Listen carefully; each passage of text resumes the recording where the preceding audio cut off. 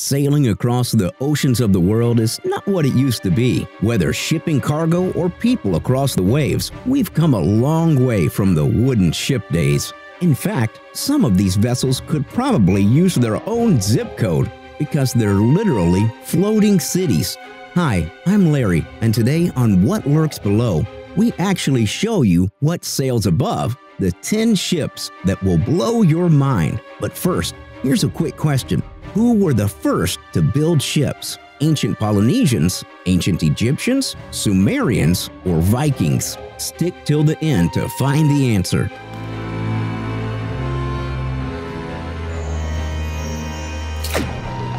Starting our top 10 most amazing megaships is the Azzam.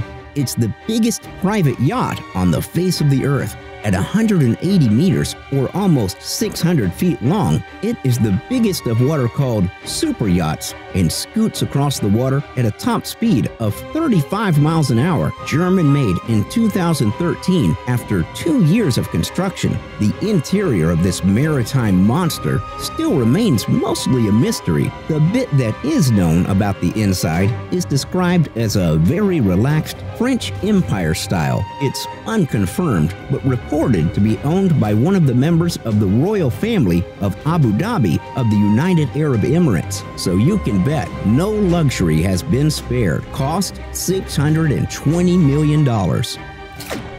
If entertain me is your mantra, you need to sail this next eye-popping ship, the Oasis of the Seas. The Royal Caribbean Cruiser is a floating center of entertainment and experience worthy of most anyone's bucket list. It was the world's largest cruise ship when it was launched in 2009. While it is no longer the King Kong among ships prowling the seas, it is a king in the cruise ship entertainment world, ready to keep some 6,300 passengers engaged. This city of a ship offers multiple theaters for Broadway-quality plays and musicals to comedy act performances. The Rising Tide Bar is a moving waterhole that provides a picturesque view as it travels from the Royal Promenade level to Central Park, which is a gorgeous world of its own, full of all sorts of natural beauty. When you're ready to pick up the pace again, there's a zip line over the boardwalk that will dial up your pulse. Rock climbing, or believe it or not, ice skating.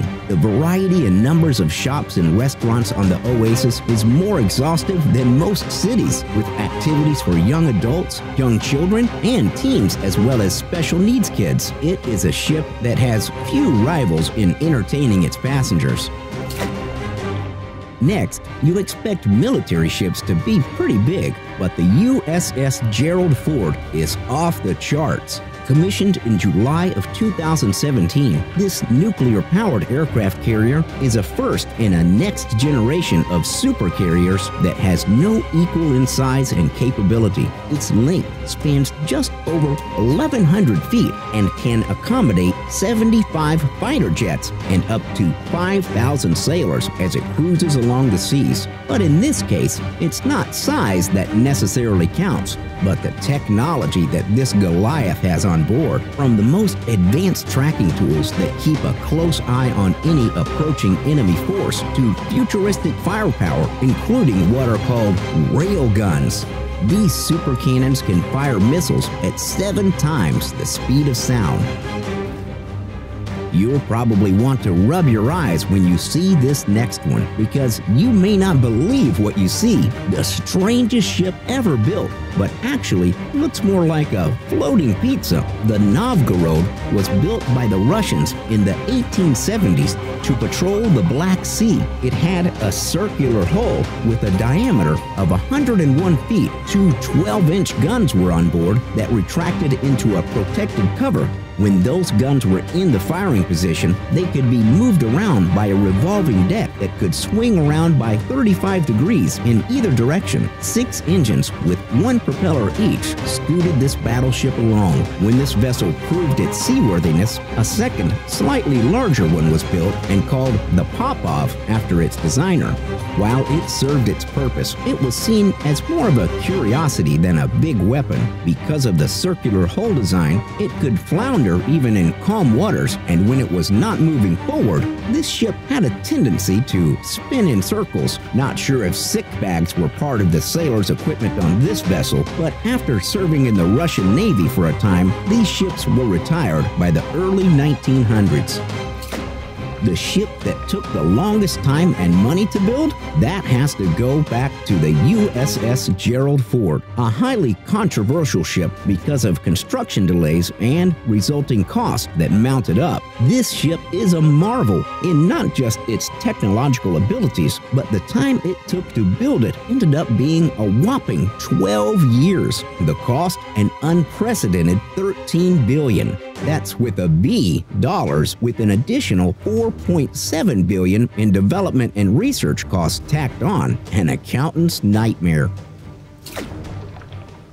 The next amazing megaship also serves in the military, the USS Zumwalt. This is not your father's battleship. It dons a unique look that seems more similar to a modern submarine than a battleship, but this is meant to stay on top of the water. It is the most technologically advanced warship in the world, possessing weapon systems with special high targeting abilities that can make them lethal, even at extreme distances, and the fact that it has the ability to remain virtually invisible to most modern radar and tracking systems makes it a true threat, whether it's in the open water or close to the shore.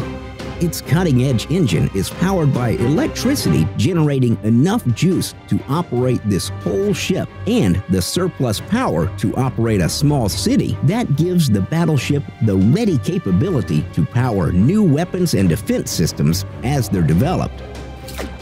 If you like speed on the open water, well, your ship has come in at number 5. While not a speedboat in the truest sense of the term, this baby can flat out move. The Francisco is essentially a Concorde jet on water. This catamaran can slice through the sea at close to 70 miles an hour because of its specially designed aluminum hull and a pair of jet engine turbines working on liquid natural gas. It's a high-speed commuter ferry that operates between Buenos Aires and Montevideo while it pushes across the water at Autobahn-like speeds.